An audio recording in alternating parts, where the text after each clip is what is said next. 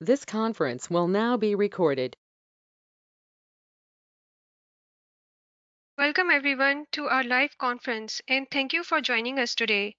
I'm Dr. Nabia Ikram and I'm a radiologist in upstate New York. I will be moderating this session. Let me introduce you to our speaker, Dr. Umar Awan, who is an associate professor of radiology at the University of Maryland School of Medicine. He is an MSK radiologist with a special interest in teaching and informatics. He is board certified by both the American Board of Radiology as well as the American Board of Imaging Informatics. Today he will be discussing MSK infection with emphasis on CT and ultrasound. Welcome, Dr. Awan. Thank you for joining us today. Thank you so much, Nabia. It's a pleasure and an honor to be here. Let me just try and share my screen here. Let me say a few more things. Sure. I have no disclosures. And before we start our lecture, I would like to know a little bit about our audience. Please tell us if you are a radiologist or a radiology trainee at pollf.com/nikram310 and click on the proper response. This poll has been made using Poll Everywhere. So I see only one person has responded so far, and they are a radiologist. Radiologist.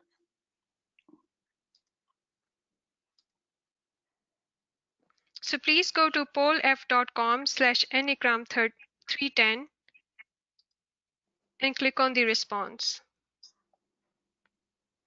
Radiologist at pollev.com. And I would request if people can stay muted throughout the lecture.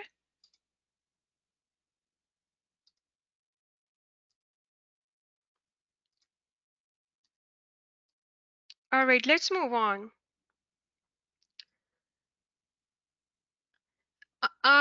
I would like to go over the chat and audio options on the GoToMeeting platform. If you look at the top right corner of your screen, you will see the icon for chat. If you click on it, it will open another window. You can write your questions here during the lecture and make sure that you have selected everyone so that everyone in the audience can read your question. We will try to get to most of the questions at the end of the lecture as the time permits.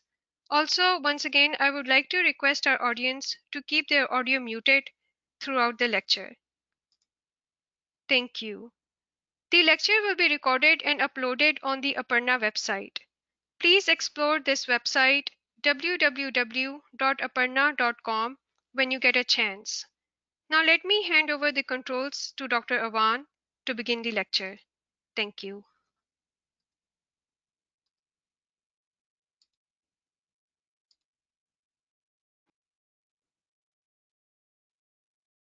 Dr. Awan, you are the new presenter.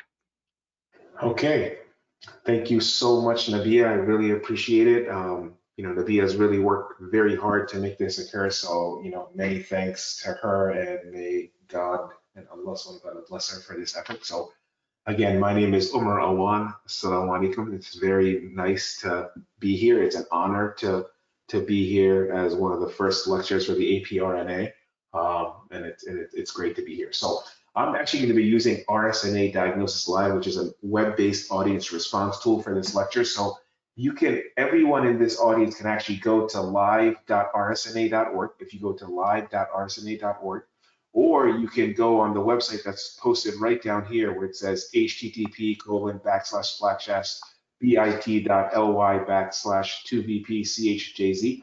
If you go to this website, you can log on to the site with any social media account. So if you have Twitter, Facebook, LinkedIn, Instagram, you can log into this, and then you'll get the lecture on whatever you're using. So on your phone, on your tablet, on your computer, whatever you're using, you'll be able to see all my slides on the computer, and you'll be able to participate in some of the audience response questions that you'll see during this lecture. So again, if you go to live.rsna.org, or if you go to the specific website on the bottom, you'll be able to log in to this lecture. You'll see all the slides on your phone or on your computer, and you'll be able to answer the questions that I'm going to be asking during this lecture.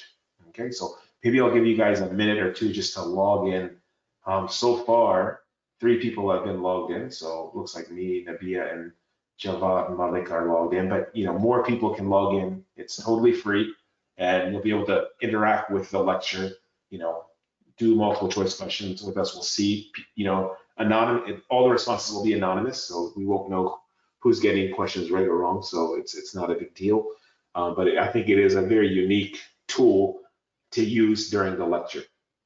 So maybe if some people can kind of log in, that would be great. And again, it's live.rsna.org or the specific website here, and you can log in with any social media account that you have. So Instagram, Twitter, Facebook, LinkedIn, any of those work, your username and password. You should be able to get this lecture and you'll be able to sort of log in. Okay, so, maybe I'll just get started here. So, this is, I like to start all of my lectures with questions, and we're going to come back to these questions as we go. So the first question I have is, what is the next best step in management?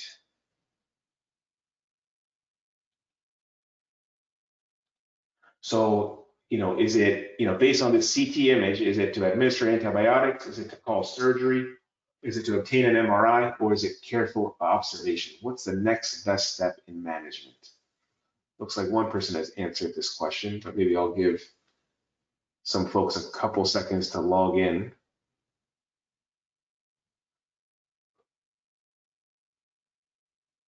So what would the next, based on the CT images that you see here, what's the next best step in management? Okay, we'll move on here. So the answer here was call surgery. Looks like the 2 people that answered it correctly, so that's great. Well, we'll come back to these same exact questions at the end of the lecture, I promise. I just want to show these questions to sort of stimulate your minds to sort of think about the key concepts that will be presented during this lecture. So that's question number 1. Question number 2 is you're shown an ultrasound image, okay? And the question is, what's the most likely diagnosis? Is this an abscess? Is this myositis? Is this cellulitis? Or is this necrotizing fasciitis based on the sonographic appearance of this lesion within an extremity? What do you think is the most likely diagnosis? Is it an abscess? Is this myositis? Is this cellulitis? Or is this necrotizing fasciitis?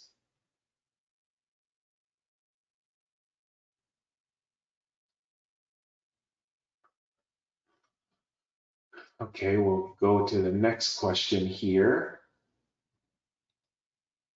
So this was in fact an abscess, and again, we will come back to these questions at the very end of the lecture. I have just 5 questions at the beginning. So the third question here, you're looking at a CT image through the level of the sort of the thoracic inlet here. And what's the most likely organism that's involved in producing the pathology that you're seeing on the CT image with intravenous contrast? Is it Streptococcus, Staph aureus, bacteroids, E. coli, or Pseudomonas? Which organism do you think is responsible for producing the imaging findings that you see on the CT image through the thoracic inlet at the chest?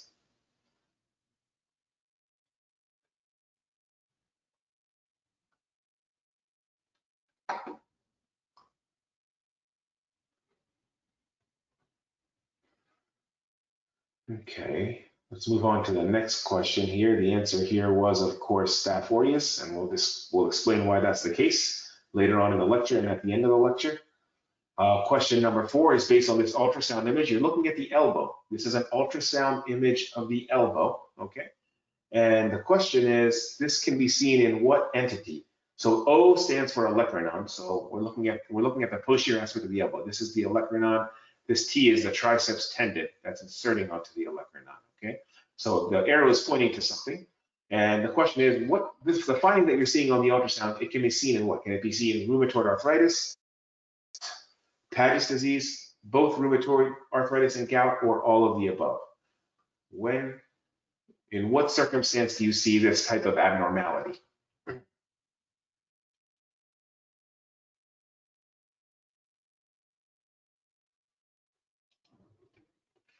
Okay.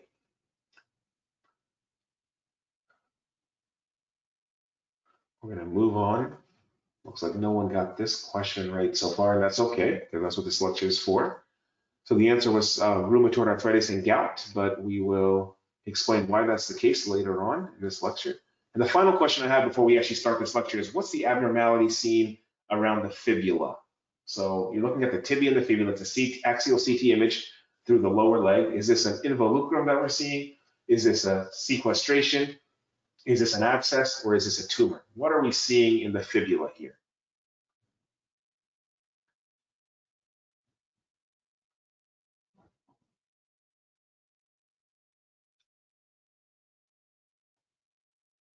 So is this an involucrum? Is this a sequestration? Is this an abscess? Or is this a tumor? Okay, let's advance this. So this was definitely an involucrum. Looks like everyone got this right. So we're going to come back again to these questions at the end of the lecture, and we'll have maybe a couple questions interspersed within the lecture itself to make sure that everyone is still awake here. So I appreciate everyone in Pakistan who is on the call. I know it's 8 o'clock in the morning, so mashallah, kudos to you guys. Okay, so what we're going to do here today is we're going to provide a spectrum of the most common musculoskeletal infections that we encounter in clinical practice. Okay, so I'm going to give you sort of a roadmap of the different types of musculoskeletal infections that we see. We're also going to elucidate the role of particularly CT and ultrasound in diagnosing these infections. So obviously you can use radiography in diagnosing infection, you can use MRI, and that would be a totally separate lecture. But the purpose of this lecture is really to focus on CT and ultrasound in diagnosing these lectures and why we use them and when we use them. And then we're going to talk about the various imaging findings of the more common musculoskeletal infections that you will probably see on a daily basis, if not daily, on a weekly basis. Okay. So let's just talk about the spectrum of the MSK and sort of why we care about this. So, I understand that a lot of people here are from Pakistan, but in the United States, where I practice, 2 million people get diagnosed with musculoskeletal infections annually in our emergency department. So that's a big number. Okay, so I see these infections on a daily basis when I read at University of Maryland. And the risk factors for musculoskeletal infections include things like IV drug use. So there are a lot, especially in the inner city where I practice, there are a lot of IV drug users. Okay, diabetes is a very common disease in the United States, and I'm sure in Pakistan as well.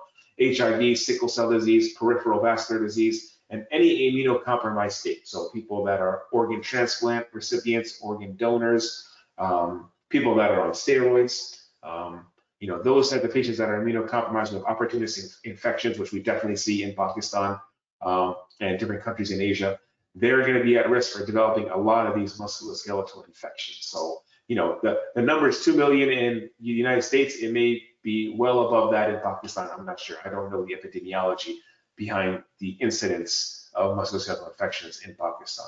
But I think this is very relevant for, all patient populations essentially.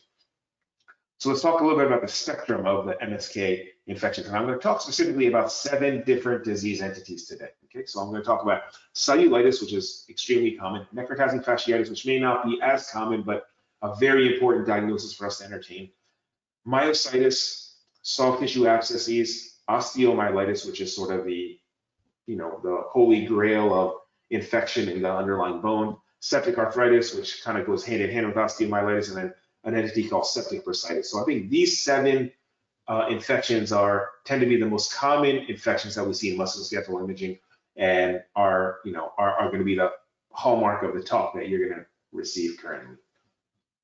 So let's talk about the role of CT and ultrasound in diagnosing these, because CT and ultrasound are very important in making these diagnoses. When we use X-rays are usually not adequate to diagnose the type of infection, and the reason why is that if you see soft tissue gas on an X-ray, let's say you're looking at an X-ray of the lower leg and you see soft tissue gas, it may not be clear exactly where that gas is. You may wonder, well, is that gas in the muscle?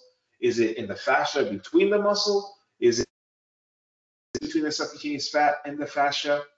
If it's close to the bone, is it really in the bone? Is it on the cortex, or is it in the subperiosteal region? It's hard to compartmentalize the location of gas or other findings that we see on X-ray. So oftentimes X-ray or radiography is not adequate to specifically diagnose the type of musculoskeletal infection. So CT or cross-sectional imaging is usually important to compartmentalize the anatomy and to understand, well, what space are we dealing with? Is this in the subcutaneous fat? Is this in the fascia? Is this within the muscle? Is this within the bone? Is this within the periosteum or the endosteum of bone? So these questions can be identified particularly with CT and sometimes with ultrasound as well. CT and ultrasound can also guide treatment. So if we see, let's say we see a big or large abscess on ultrasound or CT, we can actually put, a percutaneous drainage catheter through CT guidance and through ultrasound guidance. So that becomes very helpful from a therapeutic standpoint when we look at these infections. And ultrasound, because as we all know, it lacks radiation, it's cheaper than CT.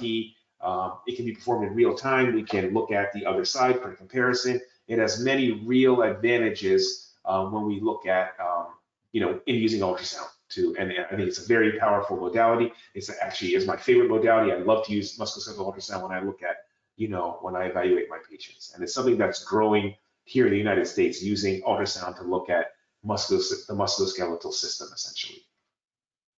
So let's talk about the different 7 pathologies and talk about their imaging findings. And we're going to start with cellulitis. So the cellulitis is extremely common. I'm sure every one of us sees this nearly on a daily basis. So cellulitis, as we know, is an infection. It's usually an acute infection of the subcutaneous tissues and the dermis of the skin. So it's a very superficial infection, okay?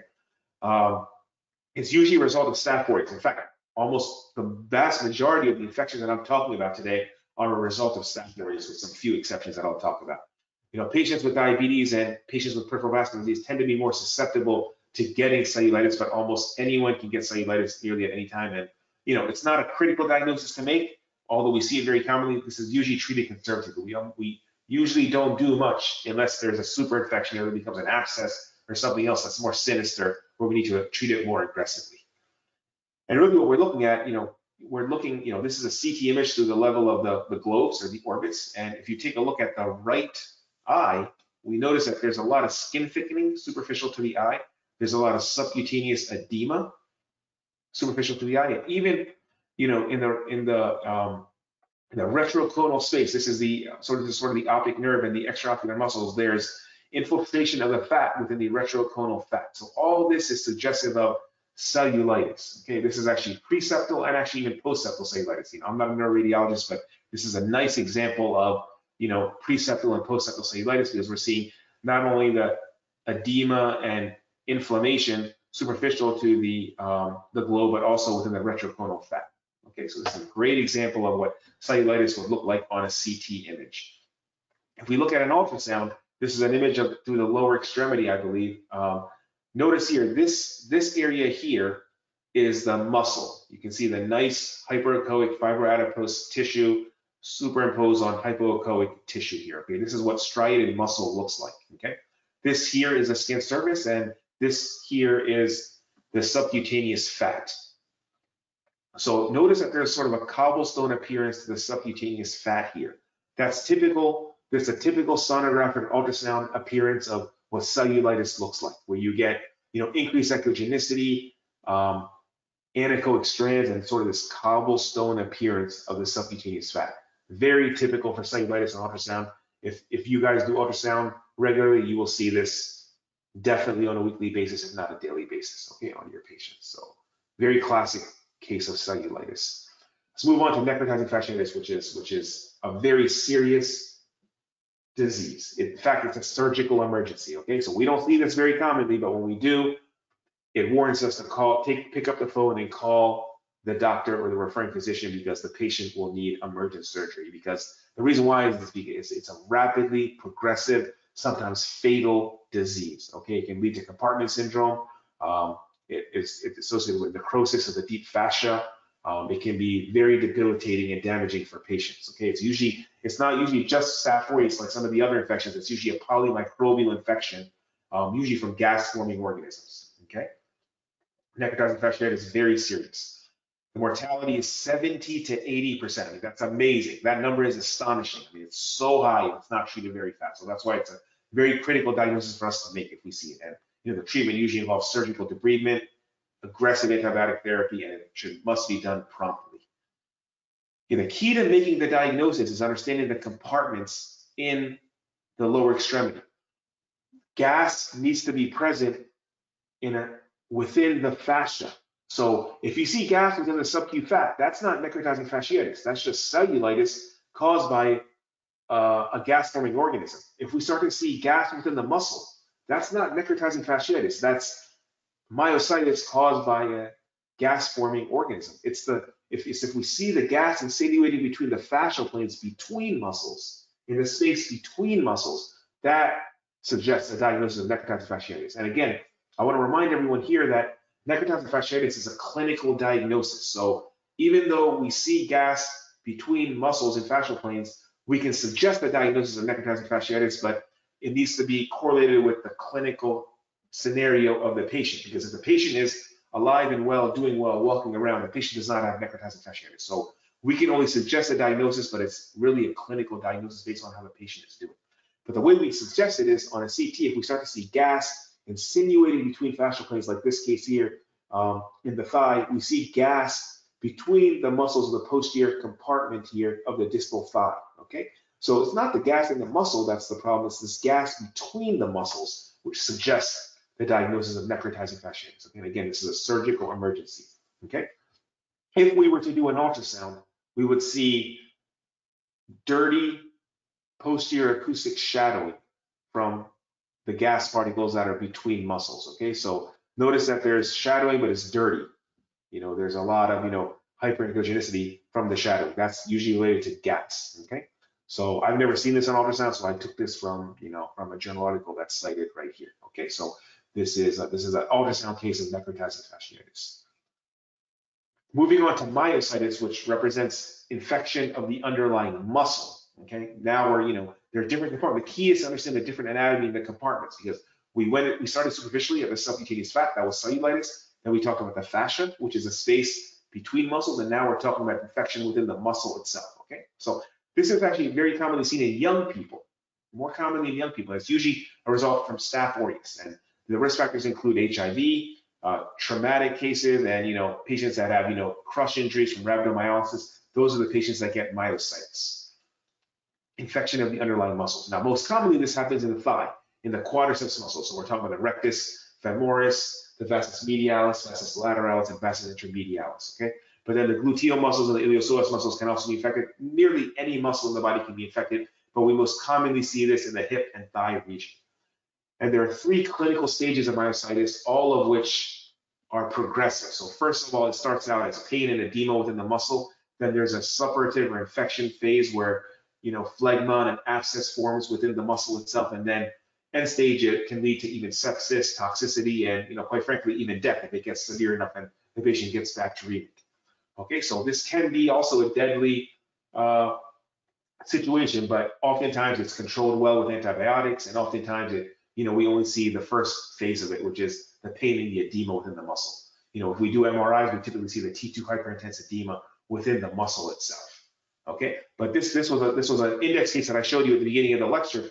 This is a frank case of myositis of the pectoralis muscle, right? So at the thoracic skin that you see, if you take a look here, the pec major, pec minor on the other side, this is a normal appearance. But here there's enlargement of the muscle, and the muscle looks heterogeneous. There's hypoattenuation, or dark, attenuation within the muscle. These are all findings suggestive of myositis. Okay, hypoattenuation of the muscle or enlargement of the muscle are the findings that we look for to suggest myositis. Okay. So on ultrasound, I showed you a normal appearance of a muscle earlier on when I was showing you cellulitis, but typically you will see, heterogeneity within the muscle. The muscle will become enlarged, and there will be areas of hypoechogenicity within the muscle. Okay. Eventually, when you get to the suppurative phase, you can get an abscess. Stage 2 of myositis, you can get an abscess. So this is sort of developing phlegmon and myositis. I'd have to put color on here to see if there was peripheral hyperemia to suggest an abscess, but this is definitely a case of myositis within the muscle. The muscle, we can't even see the striated architecture of the muscle on this ultrasound because it's being replaced by hypoechogenicity and heterogeneity. Okay, so this is a nice ultrasound case of myositis.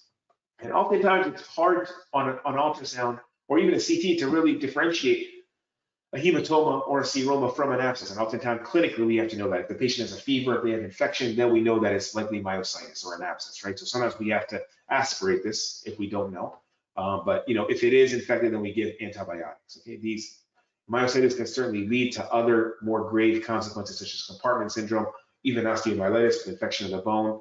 And as I said, if it goes to stage 3 where you get septicemia and bacteremia, the patient can unfortunately die as well. So it's an important diagnosis to make, but again, most of these tend to be well controlled.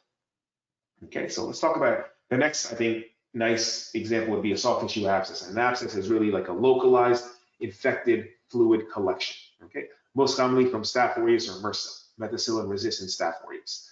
And typically, again, we see this. Everyone, on this talk is familiar with what an abscess looks like.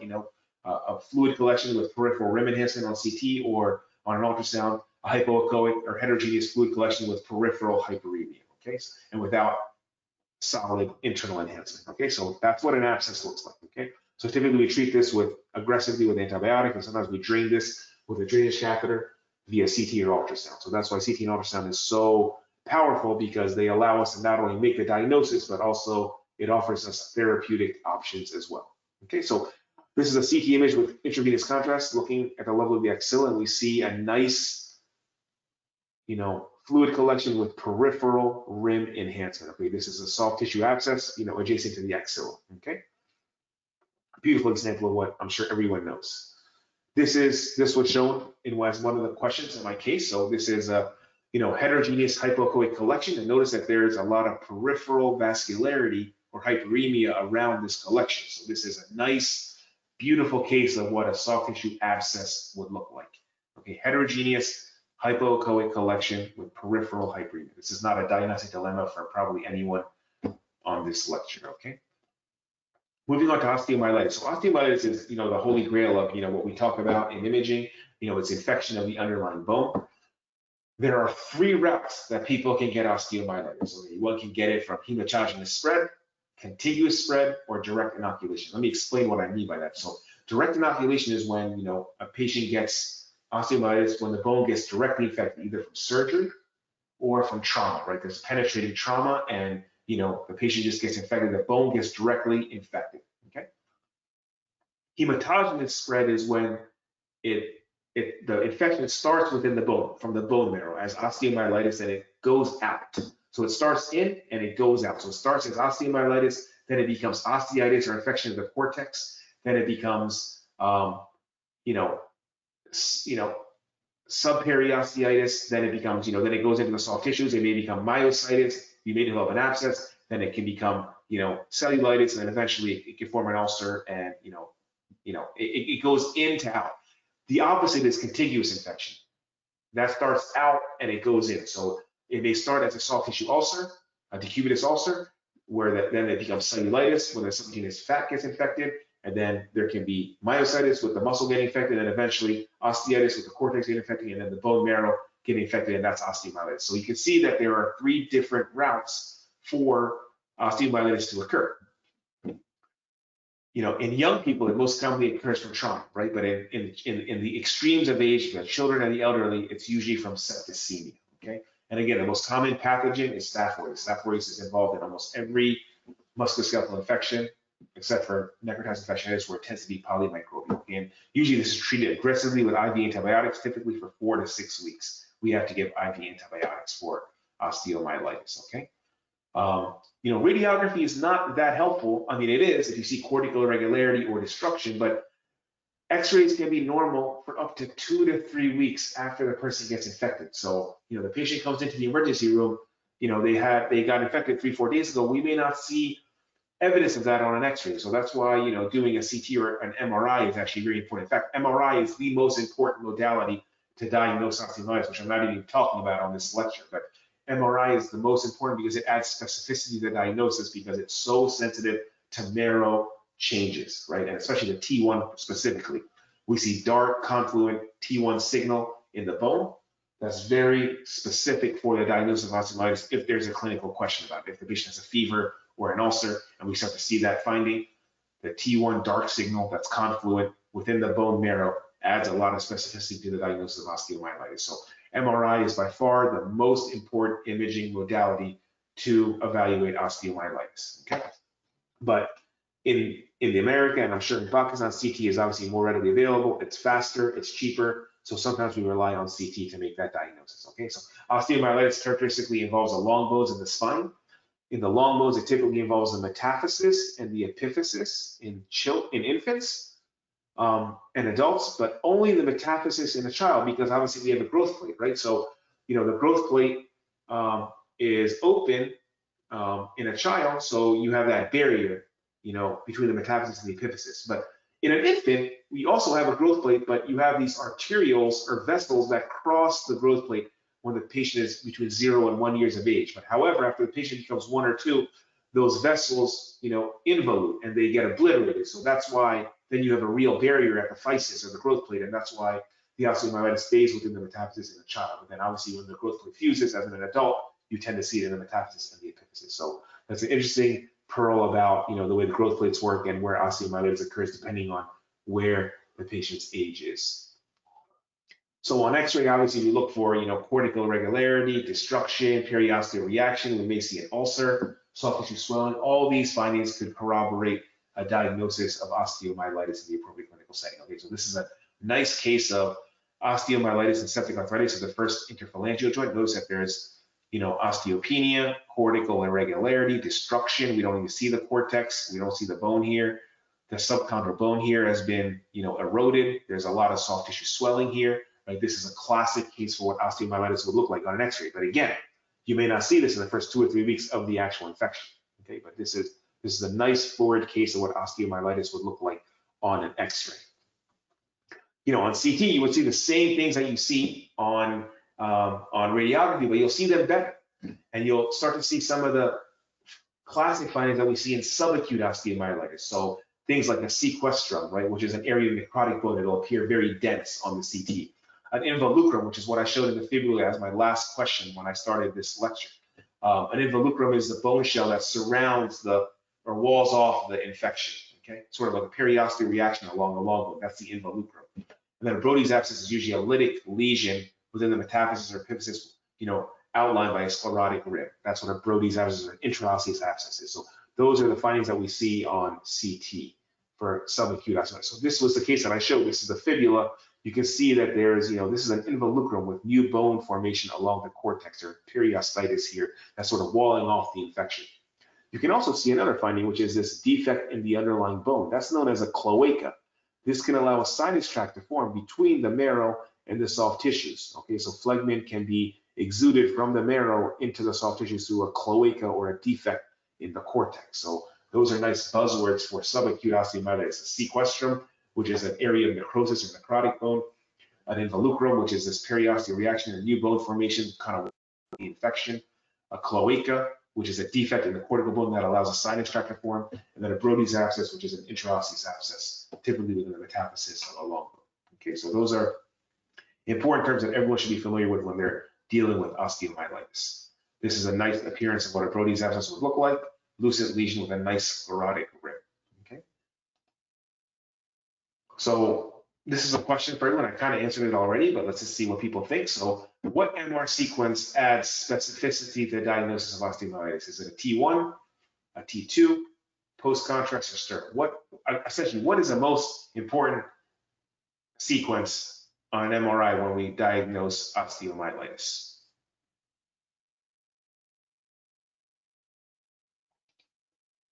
What do folks think here?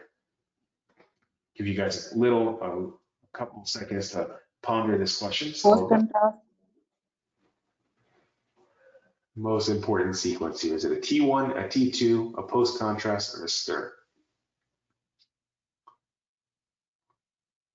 Okay, so let's answer this. I'm gonna close the poll for this question in about 5 seconds.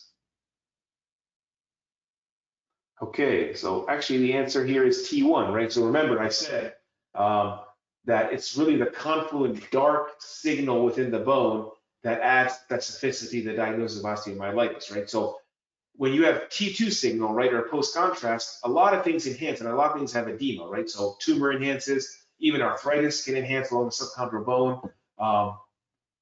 if you have a fracture and there's neuroedema, that bone will enhance.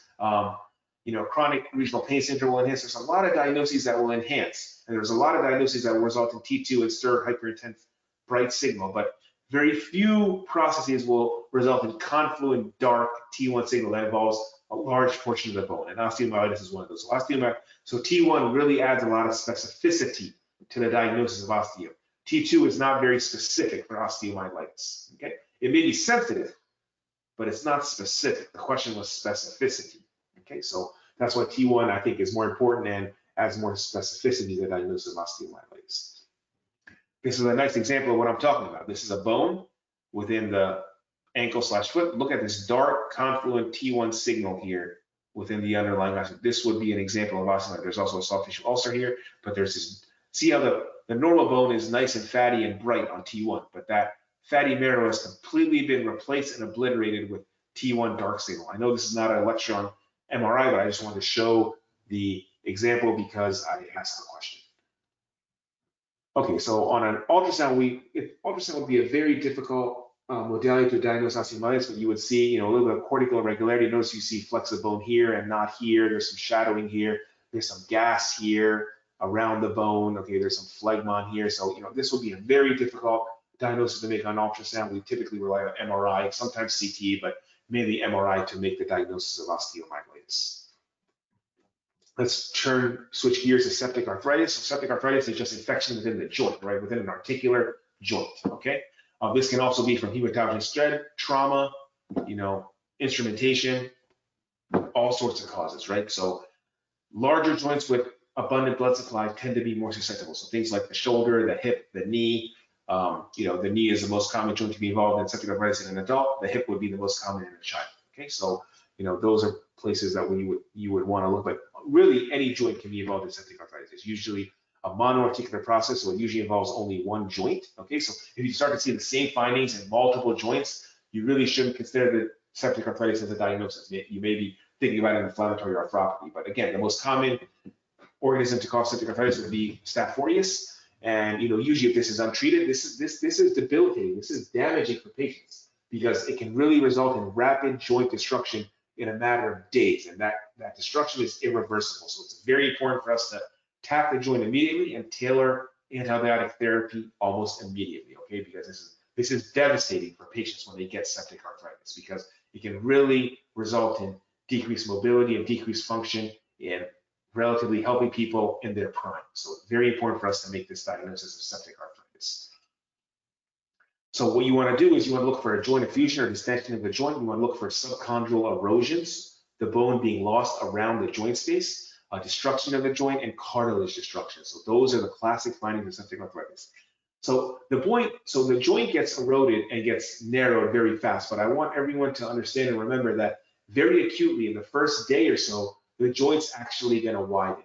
The joint's going to widen. That's because you have a joint effusion. Fluid is going to distend that joint and make it appear a little wide, but within a couple of days, the joint is going to rapidly deteriorate and get destroyed, and you'll get joint space narrowing. Okay, so septic arthritis is one of those unique things where the joint widens initially, but then narrows almost a day later. Okay, so we can use imaging to guide therapy. We can do an arthrocentesis, which is a gold standard therapy, or to make the diagnosis, and we treat this aggressively with antibiotics. Okay, septic arthritis. So this is a nice example of what an X-ray would look like. You can see soft tissue swelling around the joint. You can see periarticular osteopenia, the mineralization of the bone around the joint is decreased. You can see all this subchondral irregularity and erosions, okay? Joint space loss here. All nice classic examples of what septic arthritis would look like. Okay, this is a nice example of what septic arthritis is around the hip. You can see gas within the joint space. You can see a large abscess, this fluid collection with peripheral rim enhancement, exuding and extending from the joint into the soft tissue. You can see frank destruction of the underlying bone, even though this is not even bone window. So this is a nice example of what septic arthritis in the left hip would look like on a CT exam. Okay, on an ultrasound, we're looking at the wrist. This is the radius, the lunate, the capitate, the metacarpal. Okay, this is one of the tendons here, and you can see fluid distending these carpal and intercarpal joints. Okay, so a joint effusion is sort of the hallmark of septic arthritis, especially when a effusion is complex and there's heterogeneity and septations within the fluid. that should raise your concern that the fluid is complex and may be a result of septic arthritis in the appropriate clinical setting if the patient has a fever. Okay, so a nice example of ultrasound appearance of what septic arthritis would look like. Again, the last entity that I want to talk about is septic bursitis. Septic bursitis. Okay, so this means that infection of an underlying bursa. Okay, so bursas are focal pockets of fluid collections that may or may not communicate with the joint. So, the classic teaching is that a bursa does not communicate with the joint, and a recess is something that does communicate with the joint. But there are some bursa that communicate with the joint. So, for example, the subacromial subdeltoid bursa in the shoulder can communicate with the joint if there's a full thickness rotator cuff tear. A bigger cyst, which is known as a popliteal cyst, right, is a bursa that communicates with the joint in about 50% of people that are aged 50 years and older. So there are some bursa in the body that communicate with the joint, but usually they do not communicate with the joint. And people who get septic bursitis are those that are, immunocompromised, who have septic arthritis. Sometimes if the joint is infected, it'll affect the bursa if it extends to that area. And again, Staph aureus is the most common organism. So Staph aureus is the most common organism for nearly every musculoskeletal infection, except necrotizing fasciitis, where it's polymicrobial. Okay, and the most common locations to get septic bursitis is the olecranon bursa along the posterior aspect of the elbow, which I showed you at the beginning of the lecture, and the prepatellar bursa, which is superficial to the patella in the knee. Okay, so the treatment really depends on if the bursitis is infected or not, right? Because if it's sterile, we don't do anything. If it's infected, we may drain it or give antibiotics. This is a nice example of olecranon bursitis at the elbow. Notice that this is the olecranon and the posterior elbow. There's a nice fluid collection with peripheral rim enhancement. It's pretty much an abscess, right? But it's within the bursa. It's within the space called the olecranon. It's a potential space where you can get fluid. So this is a nice example of what septic bursitis would look like. Note the skin thickening and edema, superficial to this abscess within the olecranon bursa.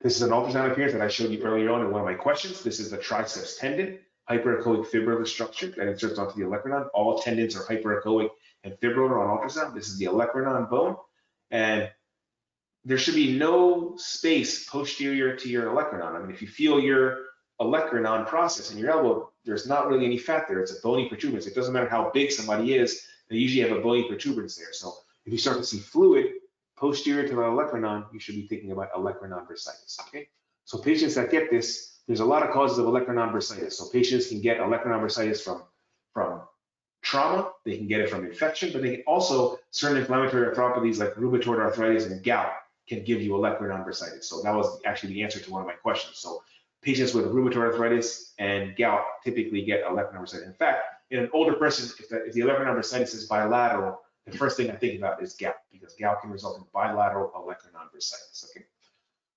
So let's come back to the 5 questions that I did at the beginning. Let's see how much people learned here, right? So what's the next best step in management for this case? Okay, we're looking at a CT image through the thigh. You're seeing findings here. So what's the next best step? Is it to administer antibiotics, call surgery, obtain an MRI, or careful observation? What's the next best step here?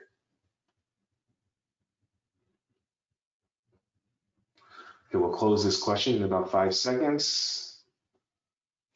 So it looks like everyone who's answering this has gotten this correct. It's obviously called surgery. This is a surgical emergency. We see gas, again, insinuating between fascial planes here, right? It's the gas between muscles that's a key to making this diagnosis of necrotizing fasciitis. It's a surgical emergency, okay? The next question is, what's the most likely diagnosis on this ultrasound image? Is this an abscess? Is this myositis? Is this cellulitis? Or is this necrotizing fasciitis?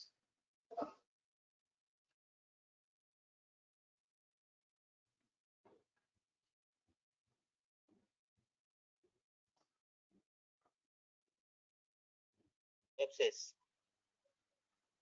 Okay, good. So most people are getting this right. Notice that there's a hypoechoic heterogeneous collection. There's peripheral hyperemia or peripheral vascularity. This is a nice example of what an abscess would look like. Okay, so this is a nice example of abscess. Okay, let's move on to the next question here.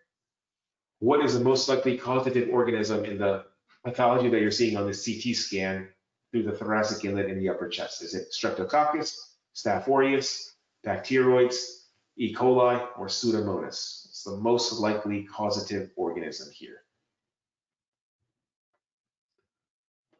Okay, good. So I think most people are getting this correct. There's hypoattenuation and enlargement of the muscle here. Okay, in the pectoralis muscle, this is a case of myositis. So the most common organism here would be Staph aureus that almost everyone picked. Okay, good. Let's go to case 4. Okay, we're looking at ultrasound of the elbow. I just showed this. Okay, so there's a finding. We're looking at the olecranon, the triceps tendon here. There's the arrow is pointing to a finding here. What can this be seen in? Can this be seen in rheumatoid arthritis, gout, Paget's disease, both rheumatoid arthritis and gout, or all of the above? What can this be seen in?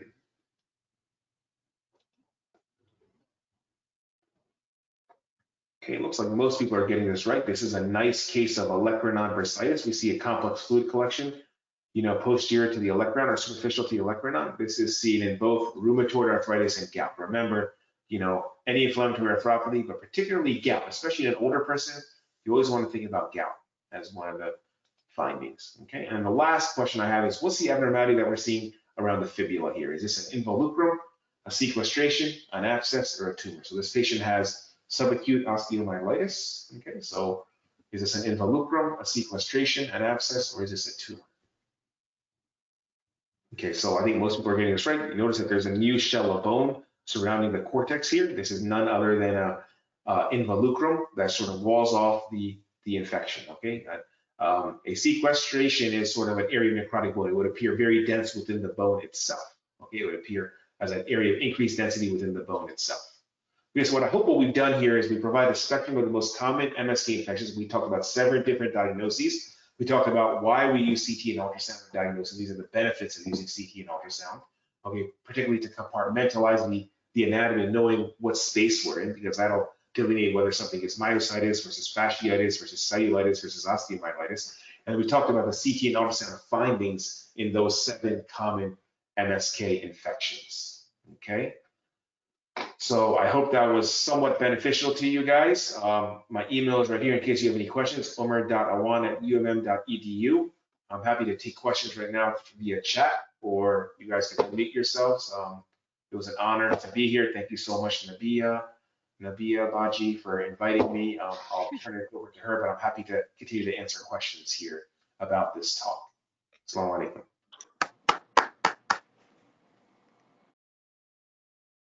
Okay, that was excellent. Thank you so much, Dr. Awan.